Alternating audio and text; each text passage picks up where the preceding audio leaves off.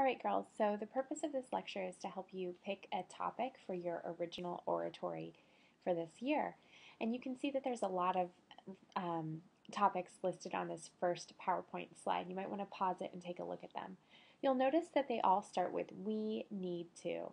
And that's really a crucial part of your oratory, is that it talks about what we all need to do. It's not about certain groups of people. When you include yourself in that problem, it helps not to alienate your audience, and it makes it seem like it's a problem for everybody.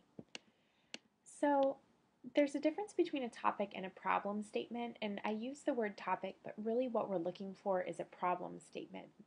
Most likely, however, you'll start off with a topic. So a topic might be something like first impressions, and that's fine for now, but what we'll work on for next week is turning that topic into a problem.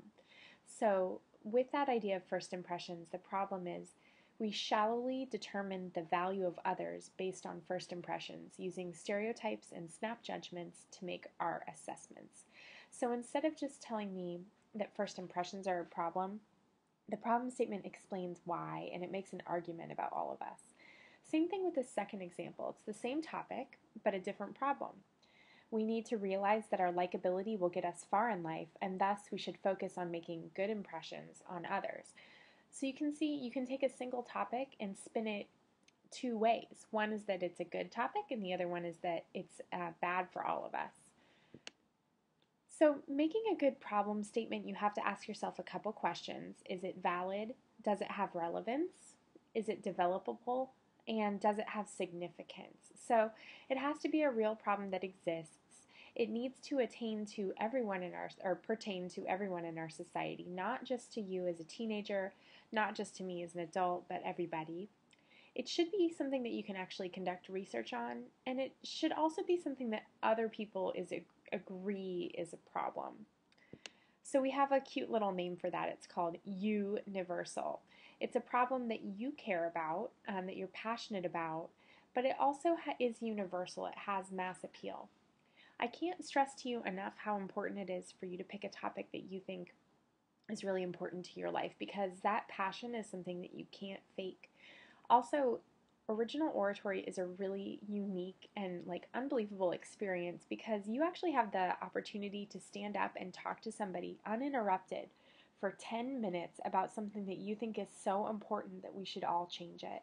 So again, please choose a topic that you really care passionately about. You want it to be a topic that appeals to the emotions. You want it to be a topic that can be funny. You want it to avoid being too specific and concrete. But you want it to be something that you can still tell personal stories and examples about. And those, or a few of those anyway, can be stories about your life. I do want to give you the caveat, though, that nothing is original. Every good topic has been spoken about before, and you can see the repetition here amongst the winners: forgiveness, gratitude, friendship, gender roles, imagination, stereotypes. Those might all be things that you're thinking about. So rather than worrying about is your topic original, what you're going to do is change it into a new way to talk about the topic. So one idea is you can rename the cliche. So instead of just saying be an individual, Alexandra Elam said, we have lost our soul power. We need to vary the beat to our own music. And you can see she uses this metaphor of music to talk about her topic. Tramon Hong talks about the same thing, be an individual. But she says, we live our lives like robots, unable to break free of our mental confinement. So finding a problem, dig deeper, think about the causes to what irritates you, trace it back to its origins. Ask yourself why.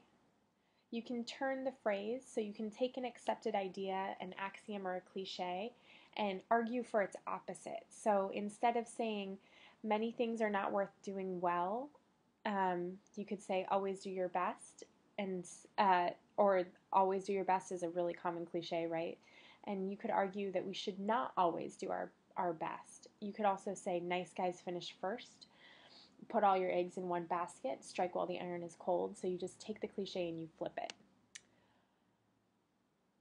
You want to read. It's going to help you find a topic. So at this point, I think you guys have a lot of good stuff to work with. Again, please take a look at the novice list and feel free to go back through this PowerPoint. It's on our website as well. Thanks, guys.